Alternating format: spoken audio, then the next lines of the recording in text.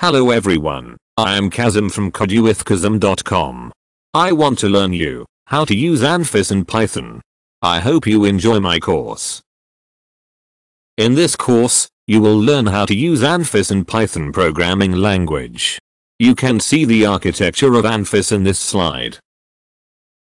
An adaptive Neuro-Fuzzy Inference system or adaptive network-based fuzzy inference system, ANFIS, is a kind of artificial neural network that is based on Takagi-Sugino Neuro-Fuzzy Inference system. It integrates both neural networks and fuzzy logic principles. It has the learning capability to approximate nonlinear functions. Why do we need to use ANFIS? The basic structure of Mamdani fuzzy inference system is a model that maps input characteristics to input membership functions and then input membership functions to rules and then rules to a set of output characteristics and then output characteristics to output membership functions, and the output membership functions to a single valued output or a decision associated with the output. Such a system uses fixed membership functions that are chosen arbitrarily and a rule structure that is essentially predetermined by the user's interpretation of the characteristics of the variables in the model.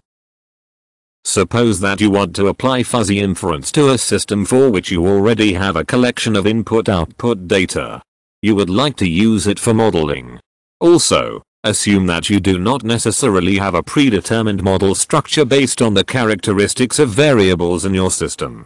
In some modeling situations, finding the parameters of membership functions by looking at data can be difficult or impossible. In these cases, rather than choosing the parameters associated with a given membership function arbitrarily, you can tailor the membership function parameters to the input-output data. ANFIS architecture. It is possible to identify two parts in the network structure, namely premise and consequence parts. In more detail, the architecture is composed of 5 layers. The first layer takes the input values and determines the values of membership functions. It is commonly called fuzzification layer. The membership degrees of each function are computed by using the premise parameter set. The second layer is responsible for generating the strengths for the rules.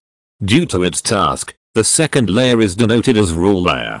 The role of the third layer is to normalize the computed strengths by dividing each value for the total firing strength.